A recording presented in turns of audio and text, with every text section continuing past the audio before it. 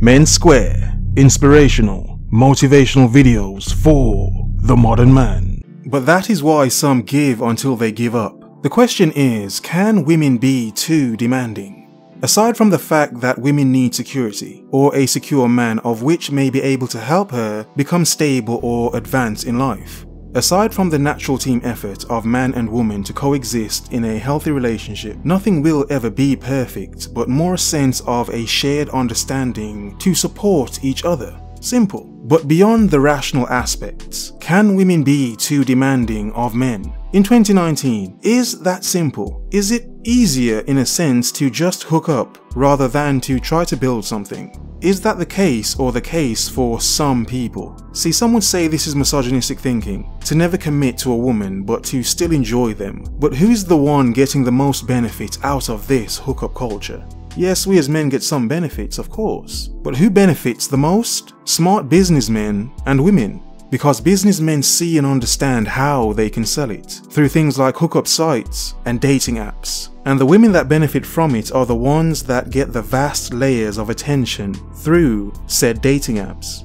So with women being demanding in general, having this natural demand for the security, has it now been amplified to greater levels? Do they have the confidence in being overly demanding because another man may be always one swipe away, an inbox away, so on? He's around the corner, he's hiding in the bushes, who knows?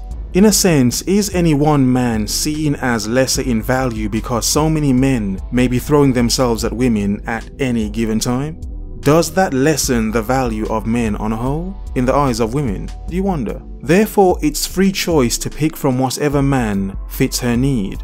As if there is a buffet of men from which she can choose, but she eats depending on her appetite and mood, or how she feels. Maybe something sweet and all too tempting. She knows it's bad for her, that he is bad for her, unhealthy, but her mouth, her lips are already watering, are they not? Or something boring, very healthy, very safe, something that is actually good for her.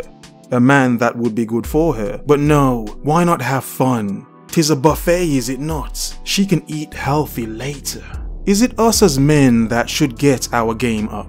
Is it us that should make ourselves constantly more palatable just to be chosen? Just to be chosen on that man buffet of the internet? But what is the point of playing a game where the odds could constantly be stacked against you? It's like a bet where you have to put £1,000 or dollars to get in, but the winning prize, the top prize, is only £50 or dollars? Is that what dating has become like? Is that why so many feel they are paying $1,000 for something that's only worth $50? Is it? That's why the only game many men play is poker. Poker. You know, see what I did there? You know, yeah, let's carry on. Because some games should be enjoyed. The game is addictive, but some men only understand this once they have spent all their coins. Their pockets are empty, gained nothing, and lost time. To the high demands a man has of himself, to demanding better for and of yourself. In other words, focus, observe, remember. The world is yours. Have a nice day.